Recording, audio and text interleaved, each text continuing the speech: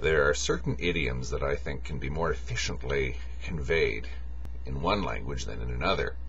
For example, the English "I am what I am" is probably better expressed in Spanish, because in English, I and am are two separate words, subject and predicate, when, in a sense, the act of being, the ontological act of being, is a single thing. There is no I, and there is no I that is amming.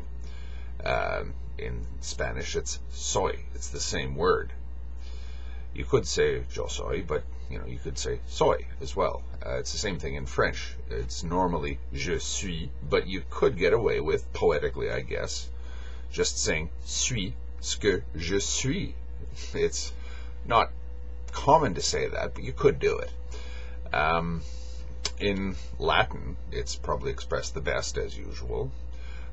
Sum qui sum. I am what I am. Sum is I and am combined in one word, in one concept, in one thought. Because I is amming in order to be I, ontologically speaking. Now, soy lo que soy. I am what I am. What do I make of that fact? What value do I place on that? We are Louis. Possibly. I won't dispute that. But we are what we are. You've got to examine that tautology. Can we be evaluated for being what we are? In other words, can we be expected to be something beyond what we are? And what is the nature of that expectation? Let's say I am what I am, but for whatever reason, the issue arises of me becoming better than what I am, something more than what I am. What should be my motivation for being what I am? We are Louis.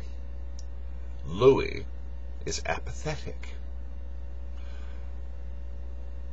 The option or the opportunity has arisen for Louis to not be apathetic. What should be Louis's motivation for shedding his apathy? Should it be shame at being Louis, or should it be the positive desire for Louis to be more than what he is? They're not the same thing. When you want to be Louis plus, there are reasons, there are two, for the purposes of this exercise, reasons for wanting to become Louis plus. One of them being that Louis isn't good enough, guilt.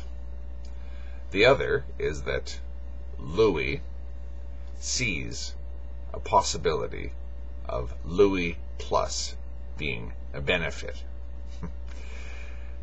They're not the same thing, because the first one starts off with a subliminal or subconscious or implied statement that I am what I am, and that's not good enough. That's the guilt motivator.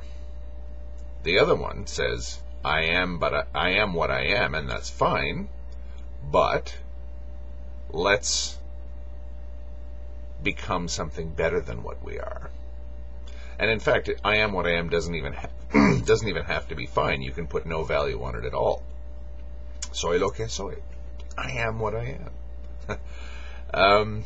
It's funny how that dumb little tautological statement actually is so profound when you think about it. Sum qui sum, I am what I am. What value do I make of the fact that I have a nature, that I have attributes? And what should be my motivation if I want to change what I am? Nietzsche famously said, become what you are. Embrace your nature. Don't feel bad about being what you are. It not only is it pointless, it's irrational in a certain way to condemn yourself for acting in full accordance with your nature. But let's say that I become what I am, and I am Louis. But even in my Louisness, I recognize the fact that it would be a good thing to give this person my seat. It's not that I should feel guilty about not giving him my seat, because that implies that being Louis is not good enough. You see the distinction? Become what you are. Then anything beyond that is by its very nature an improvement. You're not just catching up to a median that is ever and ever higher.